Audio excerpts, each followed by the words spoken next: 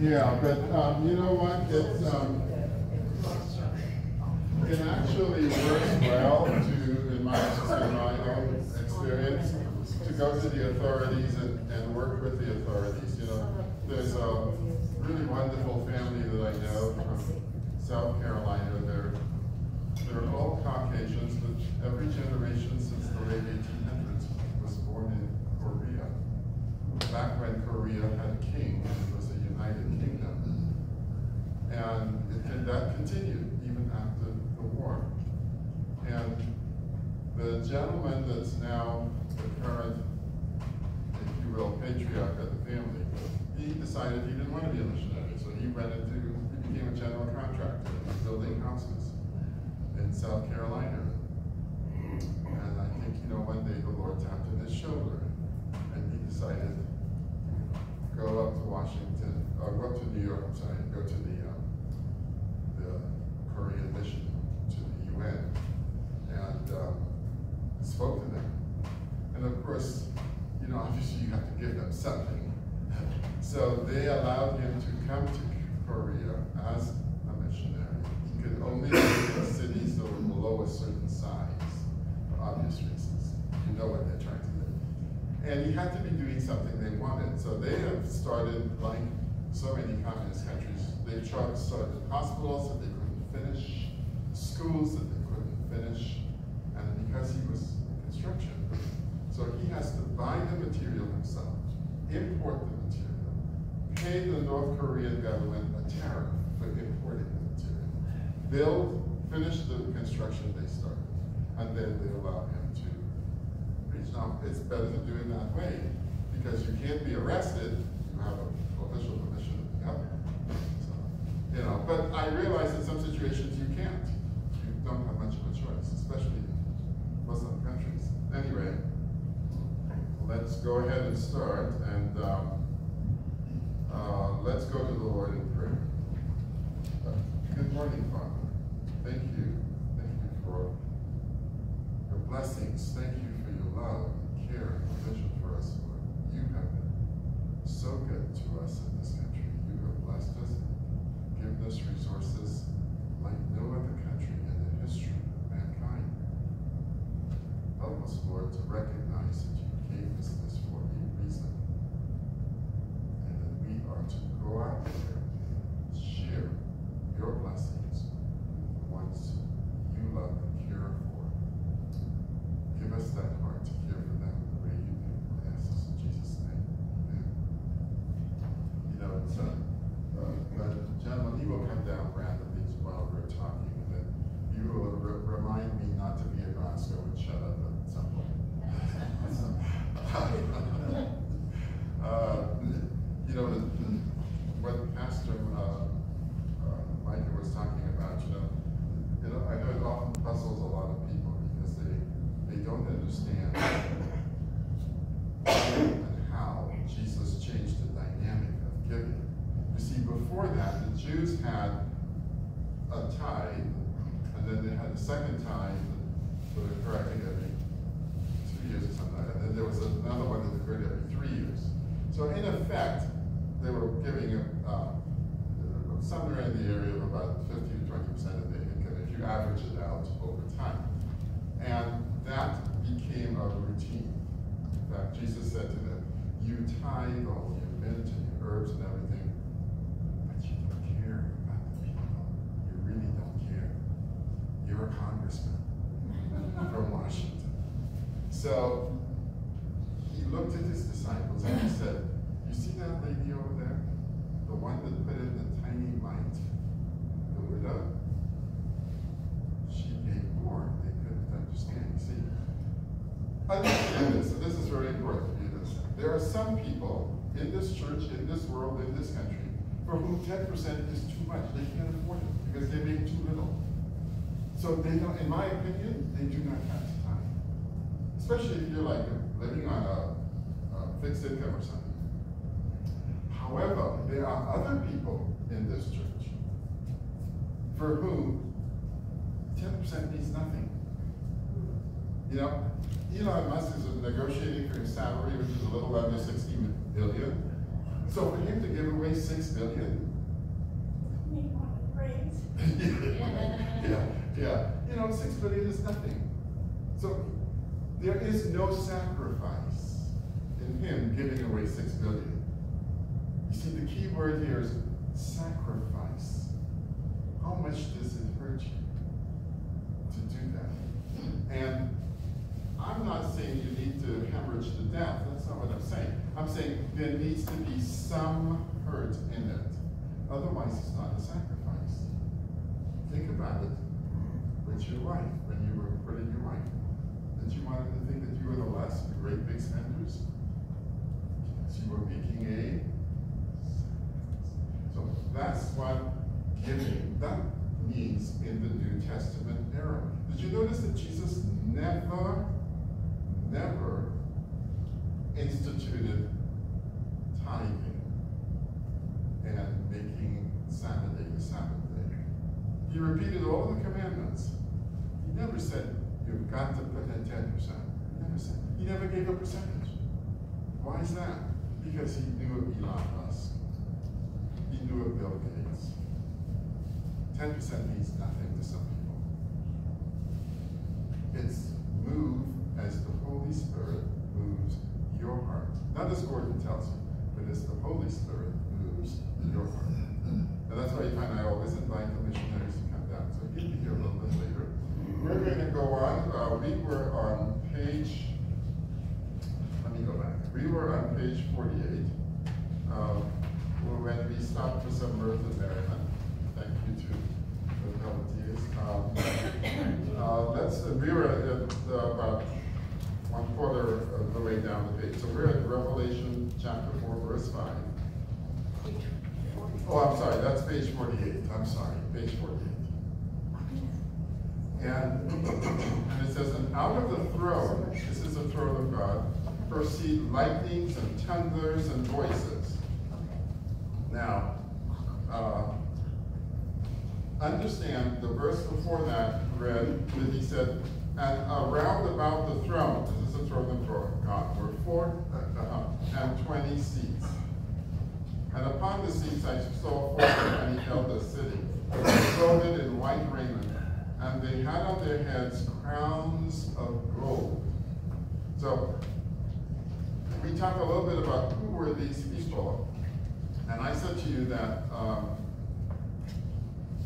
you're not going to understand everything about these 24 elders at this point, but later on as we go along in Revelation, you'll see more things about them. They basically are doing four things. Item number one is that they're sitting in the presence of God. They are around the throne. They're sitting in the presence of God. Remember I talked to you last week about your father, your earthly father, this being Father's name, and your heavenly Father wants to hear your voice, wants to spend you. Your earthly father and your heavenly Father want you for your presence. Your husband does want you for your presence, but he also wants you for this other presence. So, he's not like the husband. The earthly father is much better. And I said to you, the second thing that the elders were doing is that they comfort and provide assurance. Why? Because John was a pastor of churches, 7 churches that were undergoing constant persecution by the Roman Empire. They felt like, you know, God, where are you? I mean, this shouldn't be happening to us because we're doing what you asked us to do. So they are assuring John, so John could assure the saints that don't worry about what's happening to you right now. Things are going to change. And they spark spiritual discussion. You'll see that a little later on in Revelation, where they ask John, they ask John, they put a question to him and says, what does this mean, all the people that are under the altar? Yes, and of course the last thing that they did is that they sang a new song. Okay, so we're now in verse 5, and he says, and out of the throne proceeded lightnings and thunderings and voices. When you see things like this, you know, obviously keep in mind that these are dark days, and so these are just things to assure John's audience, John's congregations, that God is in control. He controls the lightning, he controls the light, he controls, you know, he's not, you know, he can dissipate the darkness. The same way light overcomes darkness. Darkness never overcomes light. And so he's going on, he says, don't worry, a storm is coming to the pagans, the ones that refuse to believe. And I said to you, you know, some time ago, I said, there's only one unpardonable sin, and that is the sin where you say, I don't want to trust my life to Jesus, because I want to do what I want to do. I don't want anybody telling me what to do. I want to be the master of my own life. And you go to your grave refusing to submit to Jesus Christ. That is the unpardonable sin. You know, non-Christians that I speak to tend to think that murder is the unpardonable sin. No. Murder is not a problem for God. He can resurrect the dead. Remember that? So that's not a problem. Christians, on the other hand, tend to be more concerned about things like homosexuality or adultery. No, homosexuality is not the unpardonable sin. Neither is adultery. I don't recommend you try either, but none of them are unpardonable. You know, and before, I'm sorry, and there were 7 lamps of fire burning before the throne, which are the 7 spirits of God. This refers to a chapter in Isaiah, chapter 11, verse 2, in which, I'm trying to remember where did I put it on? Yes. You're probably familiar with this chapter. Oh, here comes Pastor Ron. But let me read this chapter from Isaiah for you. It says, and the Spirit of the Lord, which is in the Hebrew, it's Yahweh, shall rest upon him, the Spirit of wisdom and understanding, the Spirit of counsel and might, the Spirit of knowledge and the fear of the Lord. He's referring to the 7 functions of the Holy Spirit. And I'll go through that with you after. We have Mr. Bogdan, the service spoke at service. For those of you that attended. Thank you for letting us interrupt you for just a moment. Not at all. This class and I have very strong feelings about supporting missionaries. So good, good. Well, we are only going to be here 5 minutes, and we're only going to be as long as you have a question. If you don't have a question, we're leaving. Yes? Move over here so you're in the light. Under the light. He wants you under the light. Oh, under the light. Uh-oh. Whoa. Okay, what questions do you have? I think one of the things that came into my mind is the ministry that you're doing for children, and children in what age range? So it starts from preschool age, like 4, it will be the smallest, and then until 25, 26, depends. And then mothers who ended up in crisis and families who are struggling because of mostly alcohol and drugs addictions, then we're also serving them, trying to help their kids firstly and then them. Oh, so it's kind of like a combination of our ministry here with children, which deals with that wide range, plus like MOPS, and, you know, which is mothers of preschool children. We have a ministry just for the mothers here. So it's a combination of things that we do here. Yeah, we're already doing this ministry, particularly doing this ministry 22 years. Wow. And as we grow, little by little, we came to the point where we need to stretch the ministry because we want to cover all the stages of the kids growing up, because we want to break this cycle of hopelessness. Right. Because we see that orphans produce orphans. The crisis families, kids from crisis families produce crisis families. Children. And it's never ended up. But if God will interrupt and broke this cycle of hopelessness, then all generations will be changed. Okay, next question. Yes. Can you give like a one paragraph summary? I haven't heard your spiel yet. Oh, well, you were there, She wasn't there. yeah, let's not repeat that, because he's Just already done that. Just a one paragraph. He's dealing with 450 young children, so he has those under his care, and he's got about 12 sites throughout Ukraine that's connected with his ministry. Okay. Okay, there you go. And he's in Ukraine, he hasn't left Ukraine.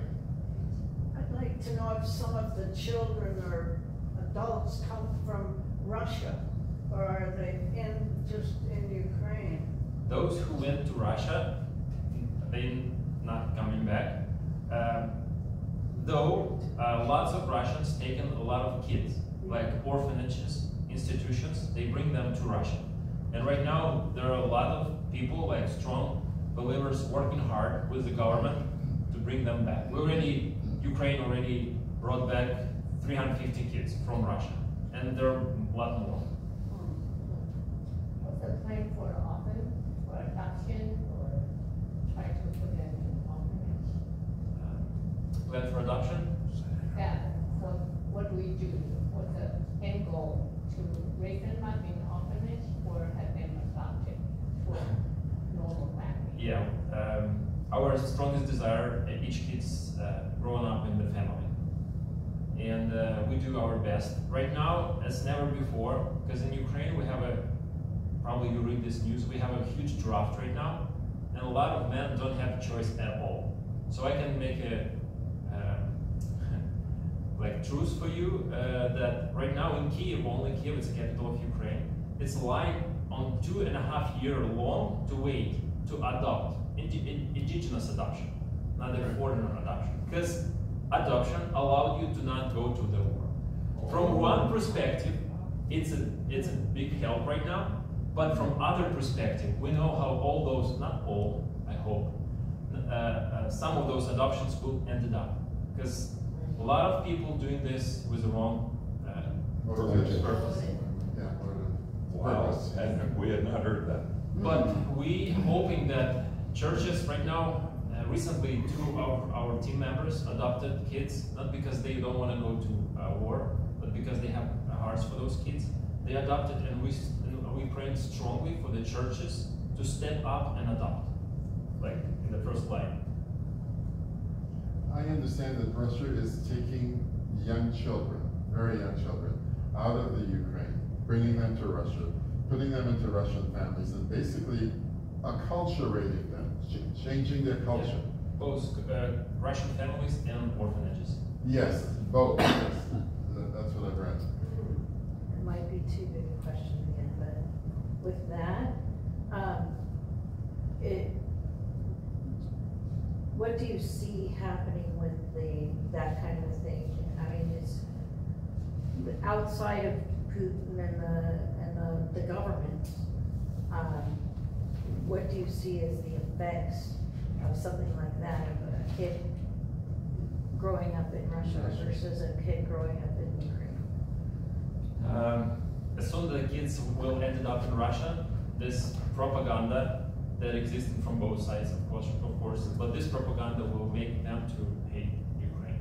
Because right now they mention us that we are evil, that we are bad, that they need to fight against evil and let Ukrainian people be free, especially Russian-speaking Ukrainians. Yes. But it's all false, because my native town, Chernihiv, north of Kiev, and most part of Ukraine usually speaks Russian. But since the invasion, we working hard, even though it's not easy, to fully switch to Ukrainian. So, yeah. The children that are taken, are they taken from orphanages? Are they shot in the street or kidnapped? How does... Mainly from the orphanages, but there was cases when, because of war, it's a lot of panic, and a lot of parents with kids was separated because of evacuation, for example, and they ended up in Russia, and parents ended up in Ukraine, and it's also happening. because Russian still coming into Ukraine, like they already taking 20%, and each day it's like a small cut. They little by little they taking our territories, unfortunately. One more question? Are we done? Very Okay. happy to have the church support you. This church puts 10% of its receipts into missions. Plus, on top of that, people can donate money to specific ministries, and that is added on to the 10%, which Pastor Ron knows all about that. So we are a very mission-oriented church, and I think everyone. And if you want to support him, just put Ukraine. Don't put his name, but put Ukraine on your check or on the envelope, and it will get to him directly. I have a question that's not related to, how much control does Biden have on what's going on in Ukraine? Unfortunately, I cannot answer this question because I don't know. But I see that we depend a lot from our friends from the US, yeah, because otherwise Russians will take us far back then. Good answer. Okay. All right. Thank you very Thank you much. for all your prayers and support.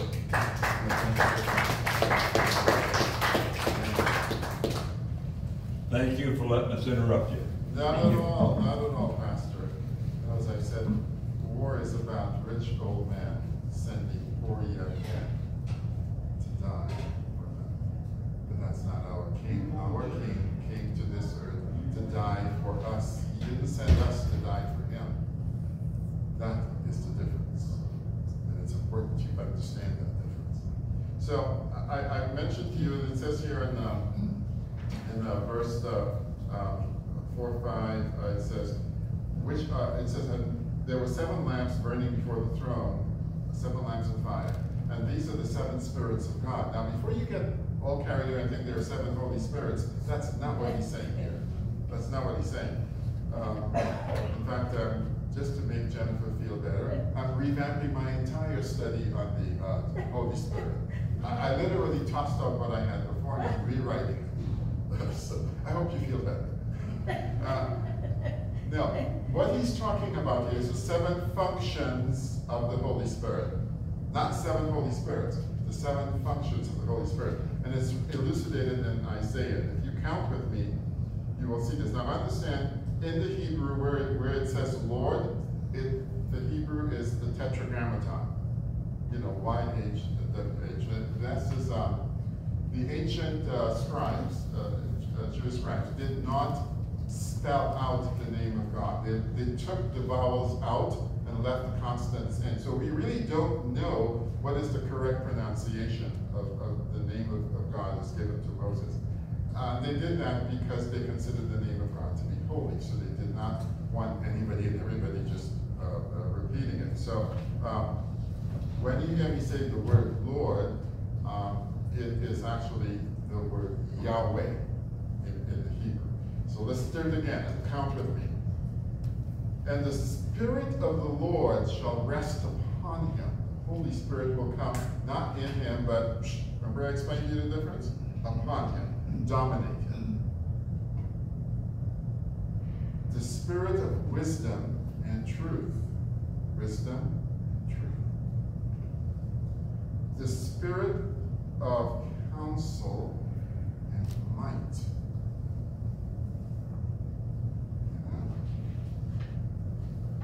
The Spirit of knowledge and the fear of the Lord.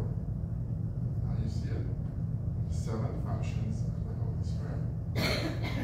And going on, yes. We count 6. No, come again. I'm happy to do it with you. The Spirit of the Lord, 1. The Spirit of wisdom, 2. The Spirit of truth, 3.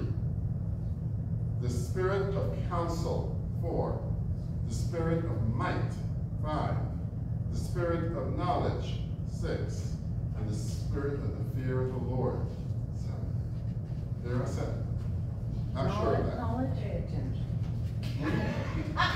The fear of the knowledge of the Lord. It's not the knowledge, it's the fear. You remember Solomon said that the fear of the Lord is? Correct. Correct. So that actually counts as one. It's not fear and knowledge, it's fear of the knowledge of God. Can you say them one more time? Just like Sure, sure. The Spirit of the Lord, one. It says the Spirit of the Lord shall rest upon him. That's number one. The Spirit of wisdom, two. The Spirit of truth, because it's wisdom and truth, three. The Spirit of counsel. Remember, what did Solomon say? In many counsels, there's wisdom. You got, that's why the king and the president is surrounded by many counselors. And might. Four. No, that's fine. That's fine, yes. The spirit of knowledge, 6. And the fear of the Lord, 7. But isn't the Spirit of the Lord a title? The others seem to be. No, it's because it's the rest of the sentence. And the Spirit of the Lord shall rest upon him. It doesn't give, if you look at the others, there is no verb and there is no object. It's all subject. Look at it. The Spirit of the Lord, subject, shall rest, verb, upon him, preposition and object. The next one is, that's one. The next one is the Spirit of wisdom and truth. No verb, no object. Now you see what I'm doing? Okay. Now, Bruce, you know me a long time. You know you should never argue with a Glasgow about English. This person's just trouble because all these counting six. I don't see it. Yeah, well, because I look at the structure of the sentence. And he just... okay. And before the throne there was a sea of glass like unto crystal. Now I have real problems imagining what this must be like. This sounds like an incredible sight. A sea that is not made of water, but is made of glass. And the glass is crystal clear. I would love to see this, because I cannot totally wrap my brain around it. I mean, I think I have an idea of it, but I'm pretty sure my idea is paltry compared to the reality. Yes? Go ahead. A little issue about glass is that properly formulated, it does what it's intended to do. Correct. In dispersion Of light. Which Scripture, in my judgment, tells us that's wisdom. Yes, it is.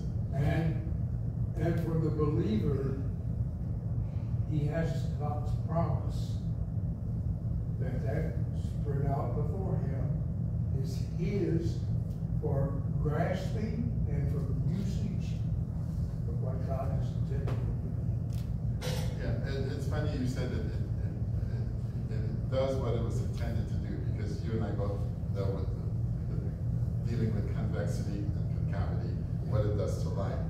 For those of you that don't know, David, specialty was optics, and he made lenses for things like telescopes and things like that. So he's very knowledgeable about glass and light and refraction and the light spectrum. So, and that's part of that's basically like physics 120, really, in university.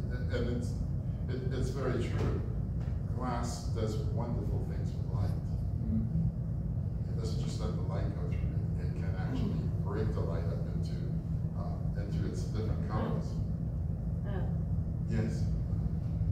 Go Is ahead. it possible that when he talks about the sea of glass, that maybe there is a certain amount of water, but like if you look at you go to a pool that's super pristinely clean and quiet, the surface is quiet. and quiet. Yes. It's often called, is The glassy as surface. clear as glass. I have the same thoughts that you have. I think that a certain part of it has to be liquid. Whether it's water, I'm not sure. But I think a certain part of it has to be liquid. I don't think that, even with that addition, that I have a complete view of what John saw, what he's trying to describe to us. Now, one of the things I want you to notice is when you get to heaven, the first thing you see is the throne, the one who sits on the throne, and the glassy seat, the crystal seat that's around it. I find that very, very interesting because it gives you an awe and an impression of incredible majesty, unlike that of all the other earthly kings who are fakes. Really. That's what they are. And as I've told Graham, I don't have much respect for the current royal house of England. I'd rather bring back Henry VIII. That's nice. Wow. Now that's saying something.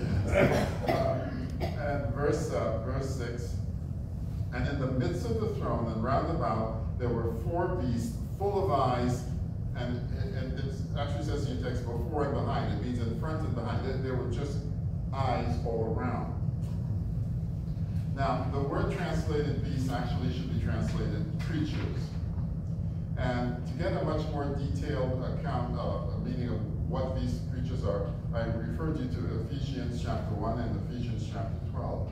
And there's been, a lot of debate as to what exactly is, do these 4 creatures mean? A lot of professors at theological seminaries have earned their pension by debating endlessly as to what this means. I put down for you some references here that I think will help you. Now, these aren't 4 beasts with one's a man and one's an ox and one's an eagle. It's a little more complicated than that. I take you to Ezekiel chapter 1, verse 6, and I'll read it for you so that you understand what's going on here. It says, this is Ezekiel talking about the creatures that he saw around the throne. They had 4 faces, and every one had 4 wings. And the wings touched each other. Okay? And he says, a little earlier on that, he says, their feet, they had the form of a man, and below their feet were wheels that were at right angles. So one wheel turned this way, and the other wheel turned that way. And they moved by those wheels. Now, I have real problems wrapping my brain around that, because how could you get circles to do? A wheel inside a wheel. A wheel inside. Going 2 different directions. You're right. That is very, very difficult. But we are dealing with the creator of the universe. Yes. So, What verse is that? Ezekiel chapter 1, verse 6. And listen to this. He says, everyone had 4 faces, and everyone had 4 wings. Go to verse 10, and he says, as for the likeness of their faces, they 4 had the face of a man. Each one of them has all 4 faces. They had the face of a man, and the face of a lion, and on the right side, and the face of an ox on the left side, and the 4 also had the face of an eagle.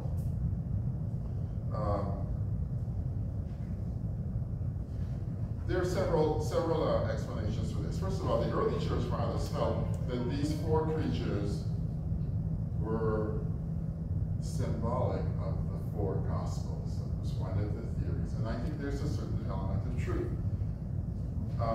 Matthew presents Jesus as the king of Israel. Matthew was a tax collector. He was a governor. He was a civil servant. So you can understand why he talks about the precedent.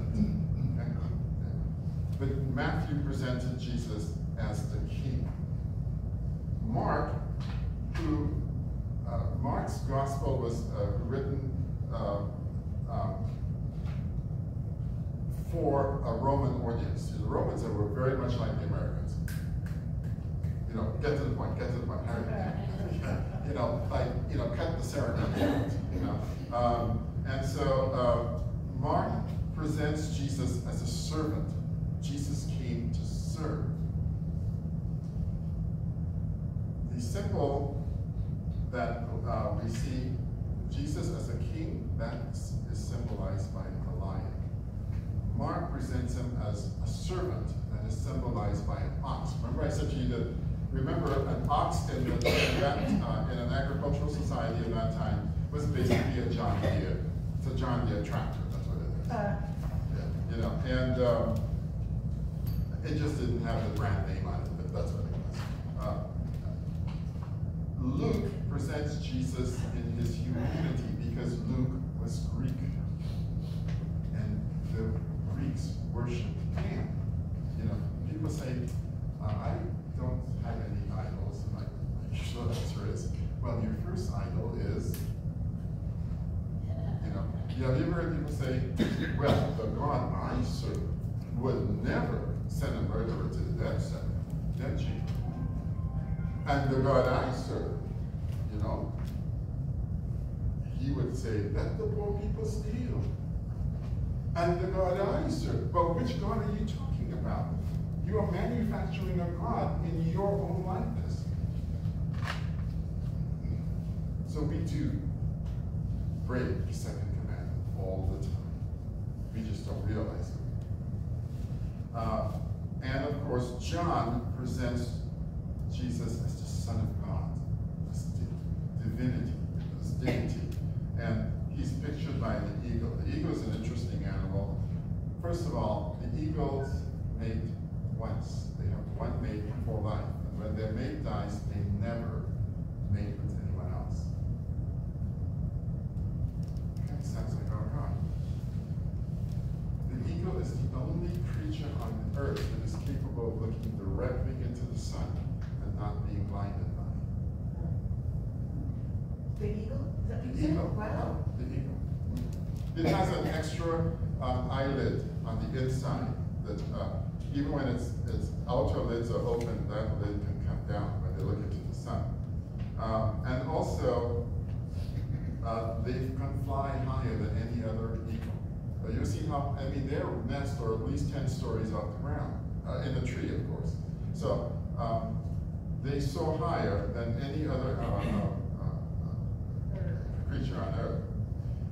One of the other theories as to why these four creatures had all these different faces, some said the face of a man, because man was the pinnacle of creation, the greatest creation. The face of a lion, because the lion was the greatest wild animal, the king of the jungle. The face of an ox, because the ox is the greatest domesticated animal, not the greatest wild, the greatest domesticated animal. And the face of an eagle, because the eagle is the greatest flying creature on earth. They still are. That's why so many nations have had eagles as their symbol, it's a national symbol. Tsarist Russia, Nazi Germany, the United States. I'm not putting anybody together. I'm just telling you that it's a favorite symbol. I take you back, I think it's to, I'm trying to think what, I think it was in Deuteronomy. Hang on, let me look. Numbers, I'm sorry, in Numbers. God tells the Israelites that they are to be in a certain order. Let me go here.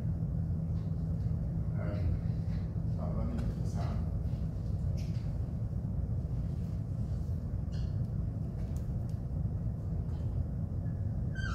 When they set out and they break camp, they were to march in a certain order.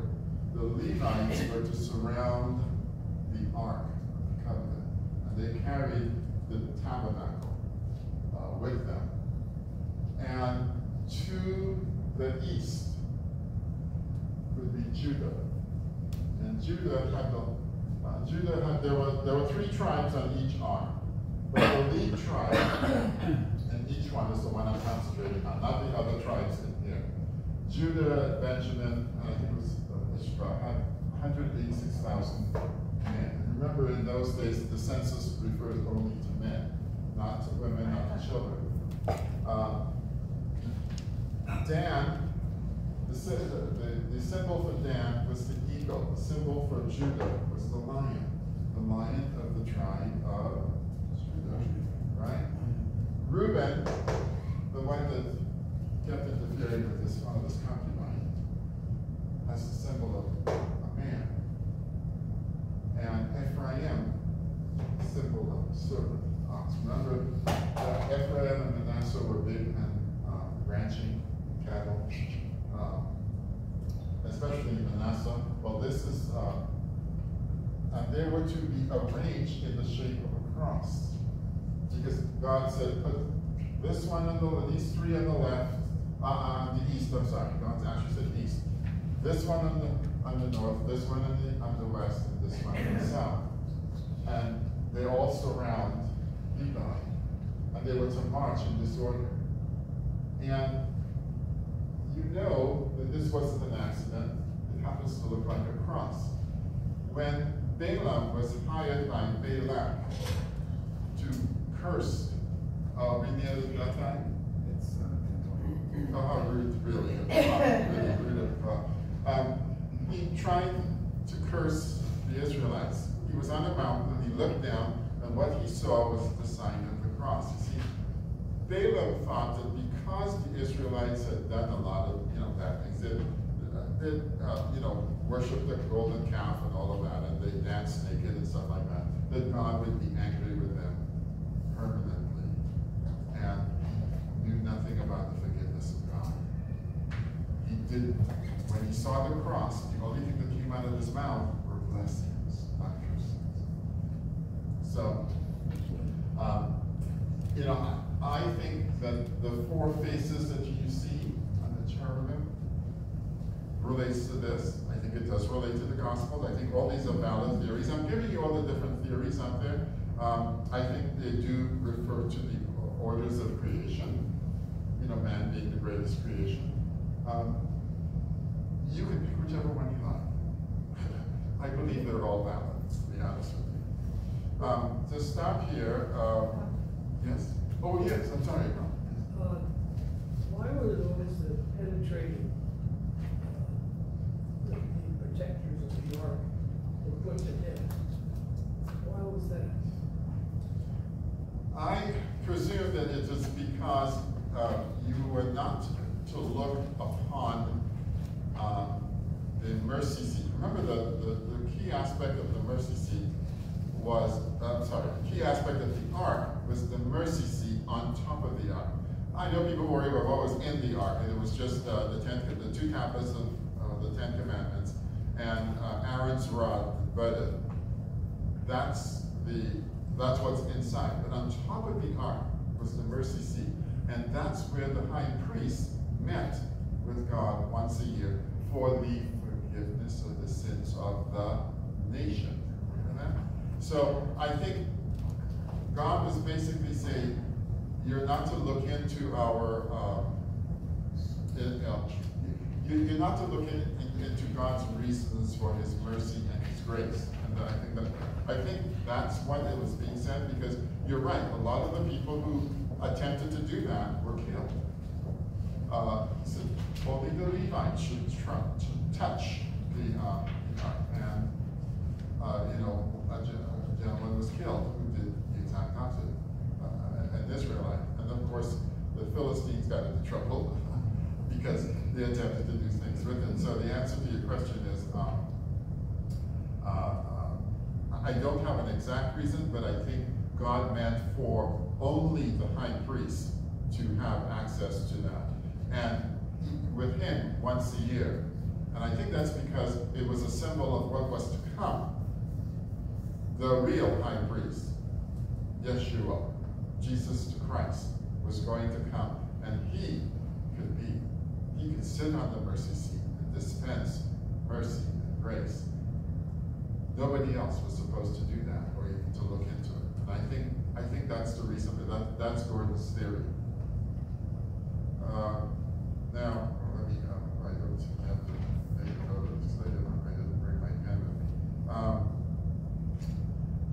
what's happening? Well, first of all, the Parliament of Israel approved the request from the War Cabinet to call up 385,000 reservists. That's a lot of people for a small nation. And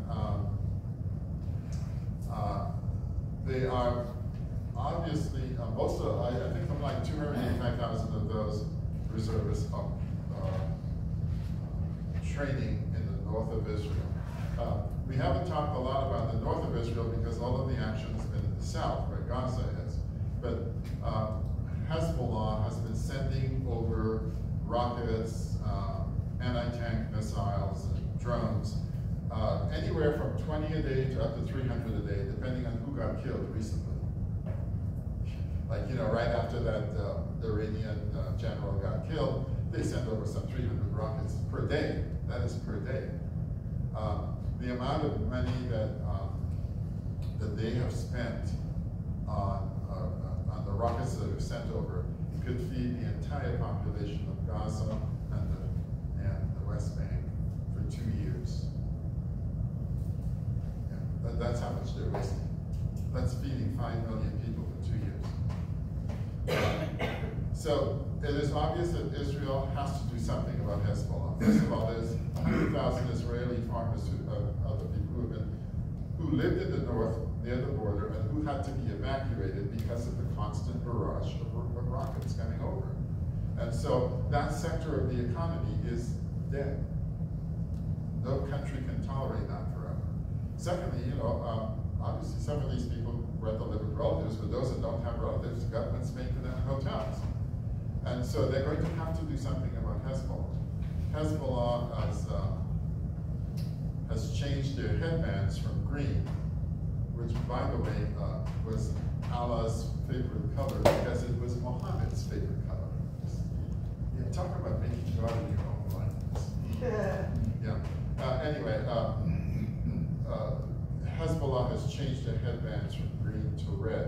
Red means that they're going to war. That's what that is. And Israel has been performing maneuvers in northern Israel and southern Israel, ground maneuvers.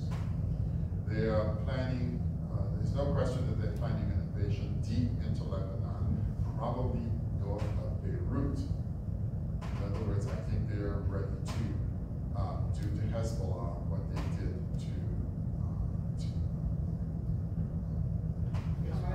Hamas, yes, in Gaza. The situation in Gaza is wrapping up.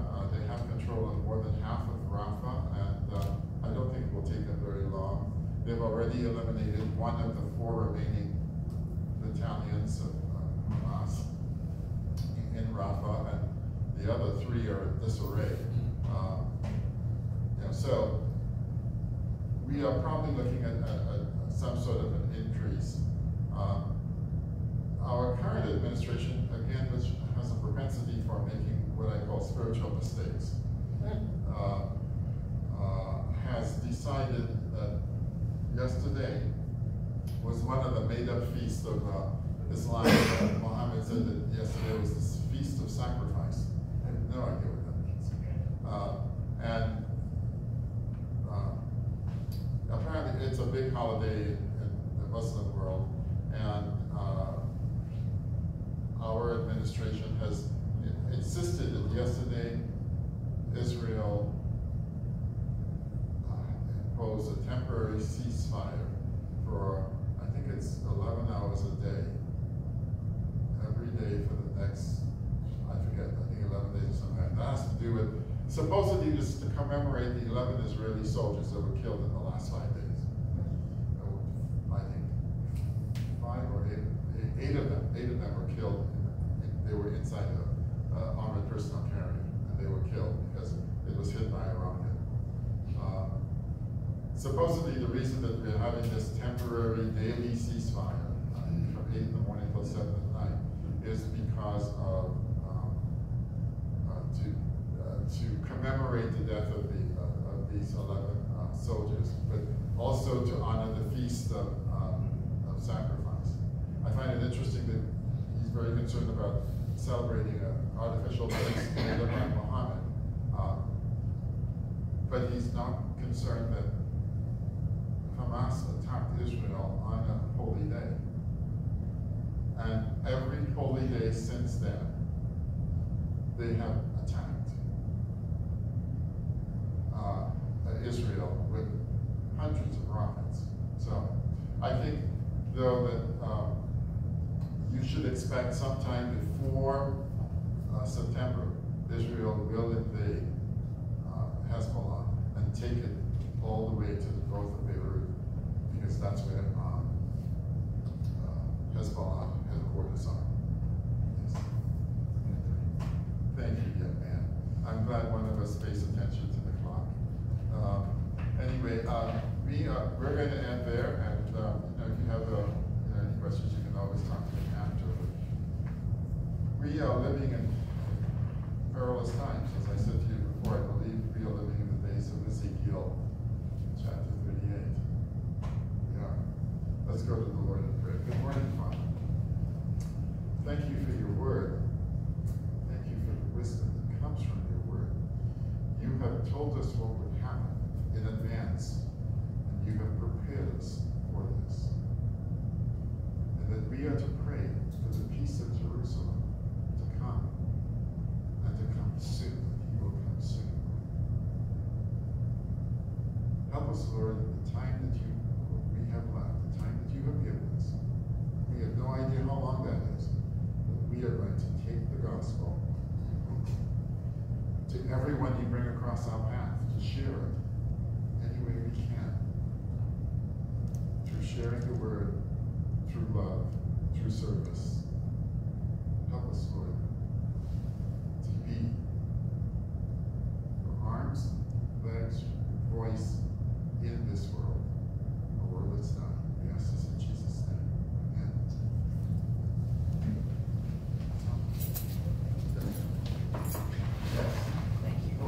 Oh, well, nice to see you, young man. And never mind, then you're welcome here too, not just when you go away. Yeah. Oh, Joseph, yes, excellent, yes.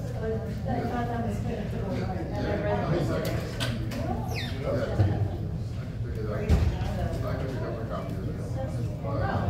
Oh, you oh, okay, all right. Okay. Yeah. Yes. Yes. And then the other two, I already said, the second one, Jack's here. Oh, okay.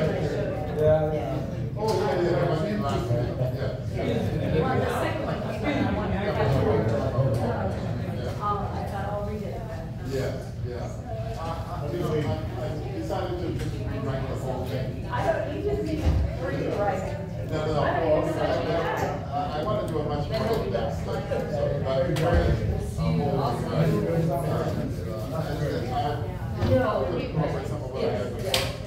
There would be more like section headings rather than text. You know what I'm saying? Yeah. And did you get that app on your phone? What was that?